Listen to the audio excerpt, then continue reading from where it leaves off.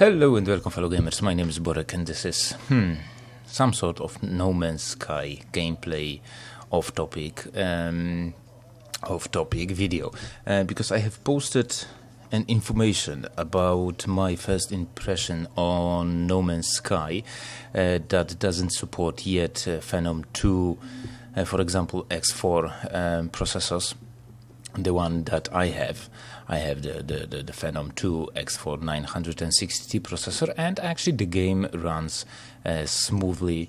Well, not smoothly, but it runs on my computer, so it is really possible to launch the game. So how do you do it? Because some of you guys had some problems, so I will go step by step. So in the first part of my gameplay series, I have posted an information about that you can emulate the AMD PHENOM processor and run the game. So that's really easy. Over here you have information that I have posted that I found on one of the Steam pages. I think, yeah, this is the source where I have found it.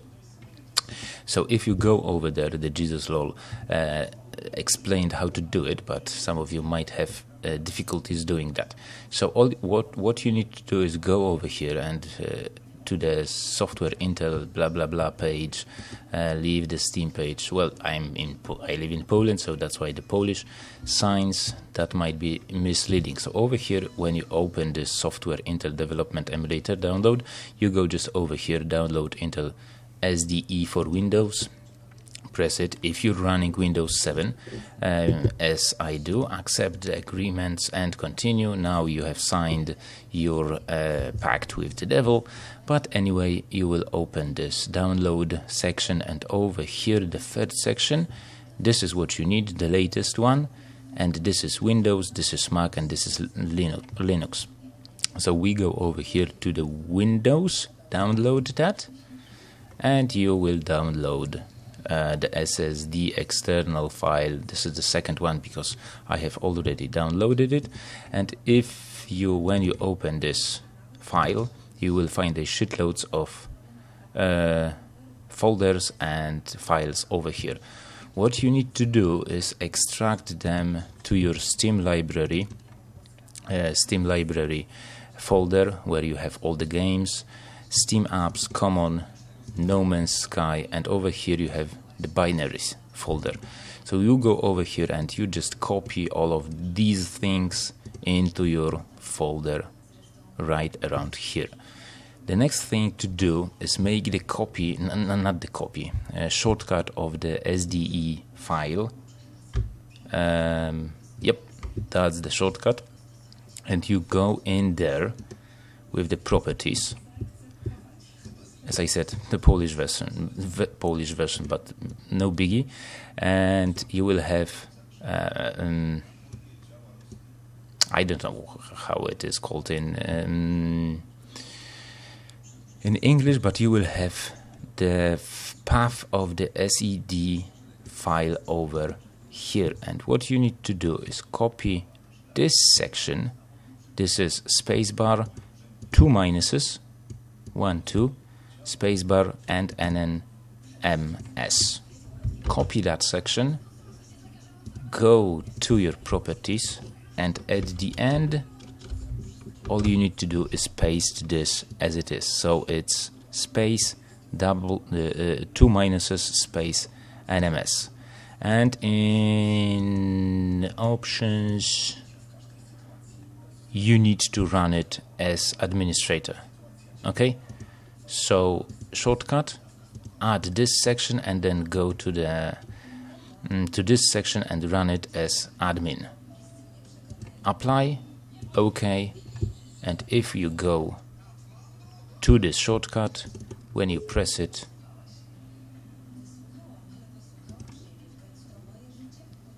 the game actually should run. I'm just checking if I'm still recording. That it takes a while, but the game should start. At least it does on my PC. After a while, of course,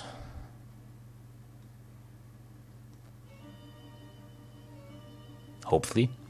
And one more thing, because I completely forgot about it, if you're running Steam and you have, this is the section edit to, if you get license errors, you need to create a file, but we'll go there in just a second. Come on. Hello games. And after a few seconds, now you can hear the music. And there you go. This is something that you have never seen before.